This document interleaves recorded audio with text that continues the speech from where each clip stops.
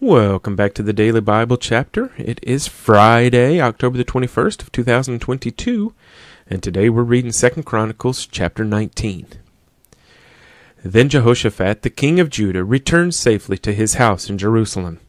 And Jehu the son of Hanani, the seer, went out to meet him, and said to King Jehoshaphat, "Should you help the wicked and love those who hate the Lord? Therefore the wrath of the Lord is upon you.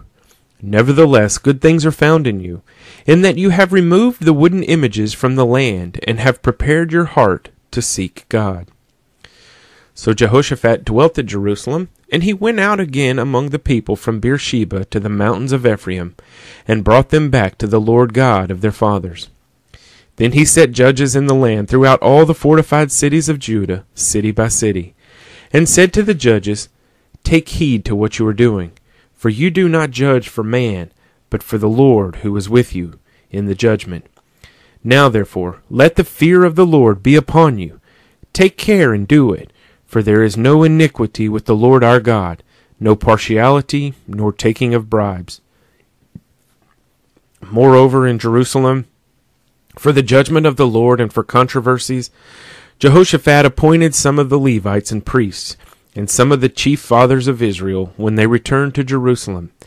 And he commanded them, saying, "Thus you shall act in the fear of the Lord, faithfully and with a loyal heart. Whatever case comes to you from your brethren who dwell in their cities, whether of bloodshed or offenses against law or commandment, against statutes or ordinances, you shall warn them, lest they trespass against the Lord, and wrath come upon you and your brethren. Do this, and you will not be guilty.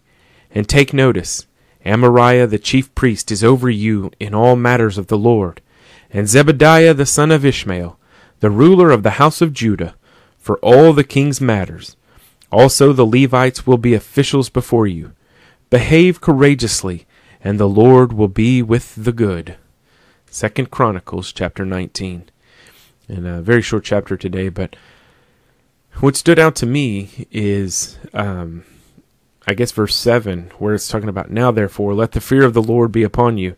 Take care and do it, for there is no iniquity with the Lord our God, no partiality nor taking of bribes." And this verse was when he was appointing judges for all the fortified cities there, and going city by city and appointing judges. And I don't know, I guess that stood out to me because I feel like in many ways we still want fair and honest judges, and probably in many ways we can find instances where the judges that are over us in our lives today may not have been fair or impartial, or maybe some of them were taking bribes. And I think for me it just sort of reiterates that, there's nothing that's going on today that wasn't really going on then. I mean, it seems more prevalent today because I think we have news available to us 24/7. We have almost instant news through cell phones and computers and stuff like that. But I guess I don't know the right way to say it, but maybe the corruption of man is prevalent then as it is now. And it's not good or bad, but that's kind of what I was thinking about. How nice it would be to have somebody come back through and clear out all of the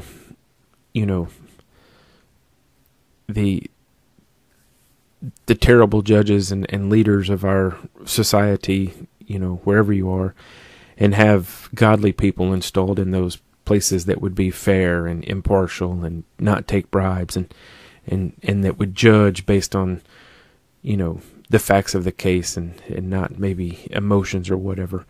Anyway, that's what I was thinking about as I was reading through the chapter today. Anyway, I hope you have a great day today, and I hope you have a good weekend coming up, and we'll close in prayer. Father God, thank you for just watching over us. And God, we just pray that you would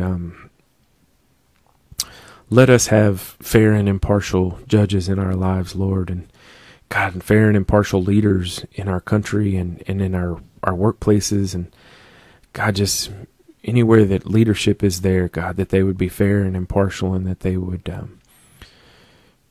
take note of the facts and not tied up in emotions, Lord. And Father God, we just pray that you would Continue to provide for our needs, Lord, as some predict economic doom and gloom in our country and across the world, Lord. God, we just pray that you would provide for our needs, Lord, and God, give us a calmness and that peace that passes understanding if all that comes to be, Lord.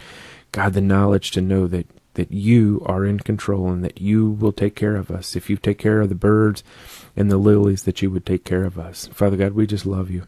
We ask you to watch over us and keep us safe. In Jesus' name we pray. Amen.